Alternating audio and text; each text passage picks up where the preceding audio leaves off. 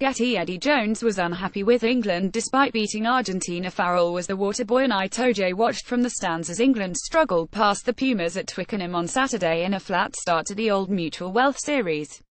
Jonas' side need a significant uplift if they're to see off the Wallabies, but the England coach says short-term temptations will not override long-term priorities. "We've planned a three-game selection," said Jones.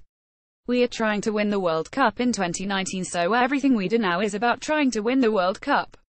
The way we manage the players is with that in mind, for them to be at their best by November 2, 2019. Some players need to get more work at other things.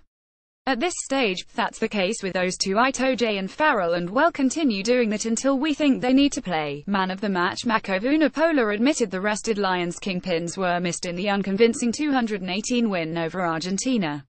"We are trying to win the World Cup in 2019. England boss Eddie Jones, they're world-class players, and when they're not in the side you can see you're missing a bit of presence there," said Vunipola.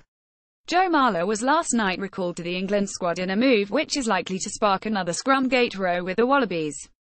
The Harlequins prop, who rejoined the England squad at their Penny Hill Park base after completing a 3-week ban for elbowing wasps Paul Rowlands, was singled out by Australia for illegal tactics ahead of their World Cup meeting 2 years ago. "I'm sure that's going to come," said Jones.